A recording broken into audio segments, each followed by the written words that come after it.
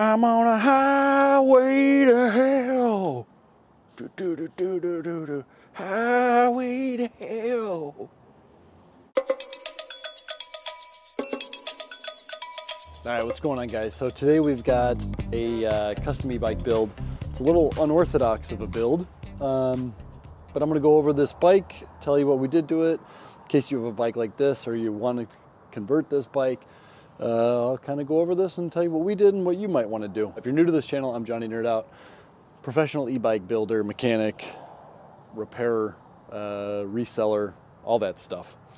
I'm pointing behind me because that's where all the stuff happens. That's where all the magic happens. So if you're new to this channel, check out my other videos. Go to johnnynerdOut.com for all your help, components, all that stuff. Okay, let's get right into it. This is the Schwinn OCC Chopper, Orange County Choppers. So it would just be OCC.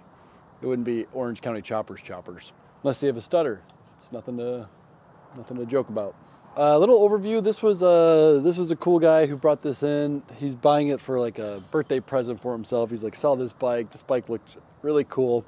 Brought it to me. So we did a bunch of modifications to it to fit him a little bit better. First of all, when he brought it to me, it had unusual handlebars. They were not stock handlebars, so we had to put on some new handlebars. These have got some chopper handlebars to it. And the seat was a little bit closed. It came with the stock seat post, so I went to pedalchoppers.com, and they carry replacement parts for this, accessories and everything for this bike specifically. So if you have this bike and you want to get adapters, things like that, check out pedalchoppers.com.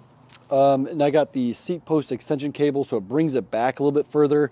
So his legs are going to be a little bit, not, right up in front of it. So this is a nice one. We upgraded the seat.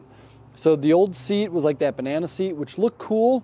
However, it just wasn't very comfortable. So we put the Planet Bike extra large saddlebag comfort seat on there. So it's got springs in it. It's nice and comfortable. So one thing about this bike, there was no front brake to this. And this one didn't come with a front kit. There's no front brake kit available. So again, Pedal Choppers, thanks again.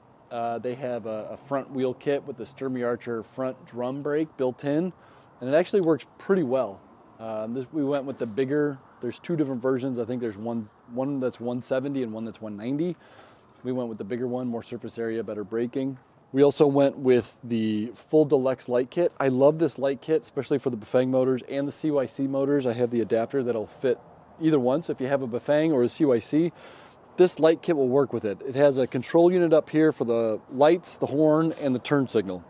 And the brake light is automatically activated when you squeeze the brake, which is really nice. Super helpful, makes it a little bit more street legal, just adds safety.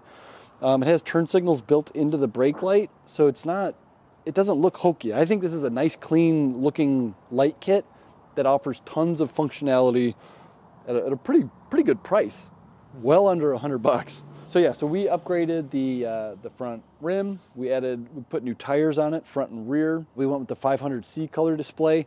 We originally wanted to go with the P850C, but it wouldn't fit right here with this stem.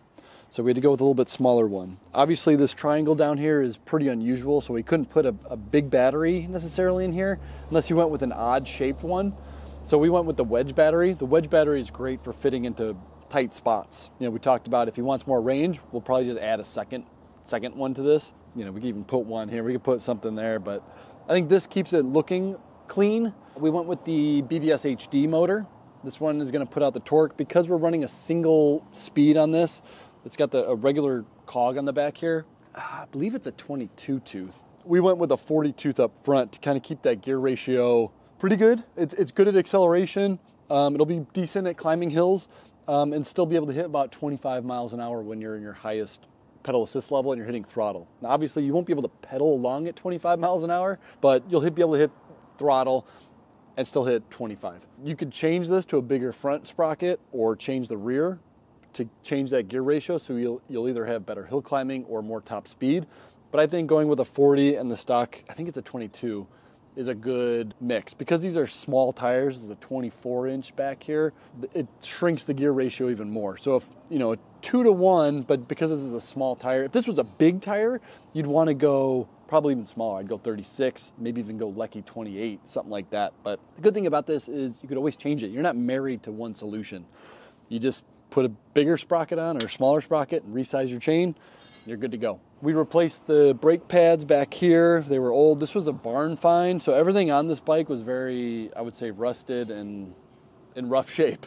So we put new brake shoes on it, new tires, front and rear. The customer here says, you know, possibly version 2 is we're gonna take all this stuff off, repaint it, sandblast it, and get it showroom condition. He wants to be able to take this thing to like motorcycle shows and things like that, which you totally could. Probably not as it currently is, but it's still a super fun, comfortable bike as it currently is. And I'll show you how it looks like when you're sitting on it.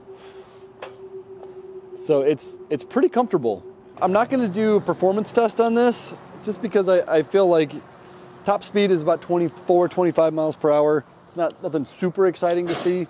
And hill climbing, probably, I don't think it would make it up the Widowmaker hill like this, but this will make it up almost any hill. I mean, this will blow any hub motor out of the water, which I know a lot of people are like, why not just go with a hub motor if you're doing single speed? It's because if you go with a hub motor, you're stuck in one gear ratio. You cannot change it. Unless you're gonna take apart the entire motor and change the windings on the motor, you're not gonna do that. It's not worth your time. This, you just swap out a chainring or the rear cog, boom. Yeah, and if you're thinking about doing a bike like this, you know, we were able to reuse the chainring, had to put some spacers in there, some washers to bump it out a little bit, but yeah, totally doable. All right, feel free to reach out to johnnynerd.com, book a consultation if you have questions about something super in-depth with your build, and yeah, just appreciate you guys, thanks. Excuse me, there's a gridlock on the highway to hell. Rush hour to the highway to hell? Oh my gosh. Oh my goal.